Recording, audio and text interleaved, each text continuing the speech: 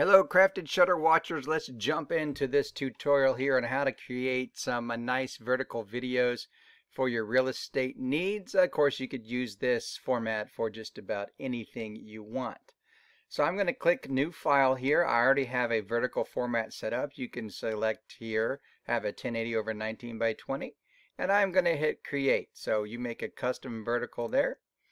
There it is right there. I'm immediately going to hit down here, create video timeline, just so I can have it there and ready to go. Now I'm going to go off screen here and I'm going to drag in a video for you. I'm going to drop it there in the vertical video format that I have in Photoshop. This is a 16 by 9. I'm just going to run it up to the top and it'll snap nicely in there, and I like that. I'm going to run over and grab an image that I took of the house, and I'm also going to drop it here, and it will be sized to fit, and I'm going to drop that on the bottom. And you can see where this is going already. So I'm going to check that. Of course, I can come over here and play the video.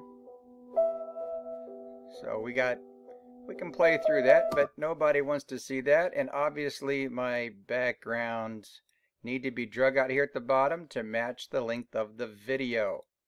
Not a problem. Now I come down here to the layer. I want to add another layer, and I want to create a solid. So it's just going to fill in the middle right there. So I'm going to pick solid color.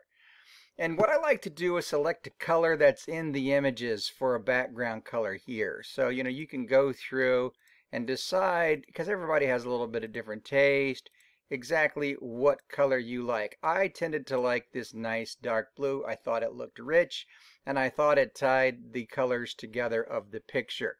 So I'm going to say OK there. So, and again, we need to come down here and drag that out so the color doesn't change. So we have our video here playing at the top, and we have a static image at the bottom. Obviously, this needs a little bit more. So I'm going to add some text right here.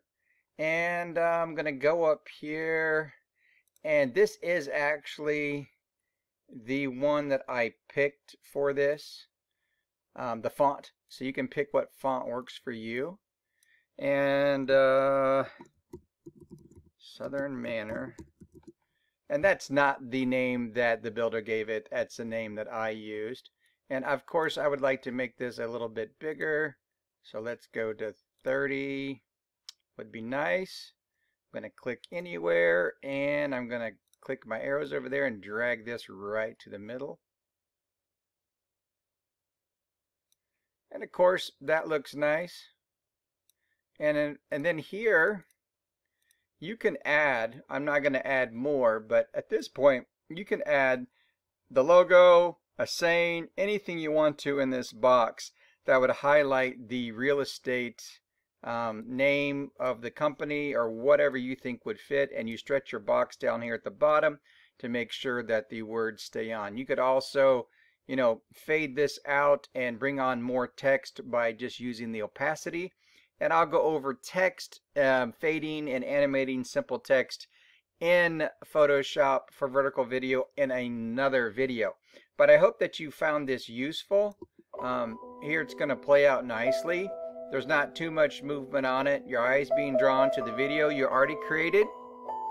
And so that way, everybody can be happy. I hope you enjoyed this tutorial. If you haven't subscribed to the channel, go ahead and do so. And we will see you in the next video.